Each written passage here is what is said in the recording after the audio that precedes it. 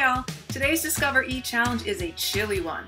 Your challenge is to create a container to keep an ice cube from melting. So this is where we need to start thinking like an engineer. And to do that, we first must identify the problem. The most critical step of any engineering challenge is to understand the problem you are trying to solve. The problem we are trying to solve is heat transfer.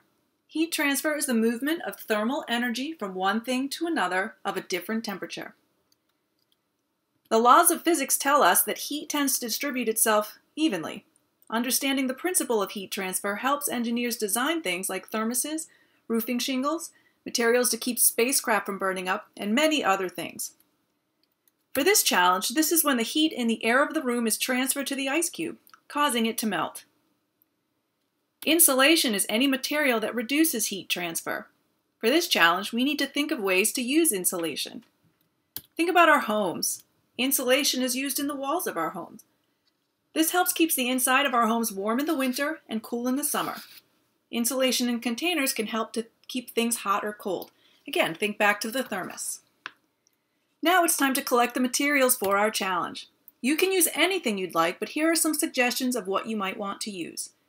A cardboard box of some kind, tape, paper or wax paper, aluminum foil, rubber bands, plastic containers. Be creative. You could use old rags, shirts, towels, anything at all. Anything you think might work. And of course, don't forget your ice cubes. Now it's time to brainstorm. Take a look at your materials and start to build.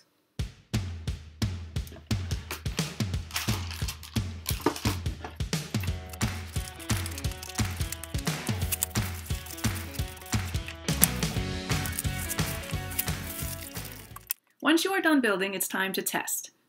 Make a prediction first. Do you think the ice will melt faster in your insulated box, or do you think that your design will work? All right, you'll need your device and you'll need a separate bowl. This bowl is your control, and a control is essential to most experiments because you can't tell whether what you're doing is working if you don't have the control. So you're going to put one ice cube in your device and one ice cube in your bowl. You're going to set a timer for 90 minutes, take a photo maybe before, and go relax. Once your 90 minutes is up, come back and observe. What do both ice cubes look like? Take a photo. Did the ice cube in your container melt quicker than the cube in your bowl? Examine your insulated container. Do you see any flaws? Would you design it differently if you did this again? So bottom line, the less heat loss there is in a container, the less energy is required to keep that container at the desired temperature.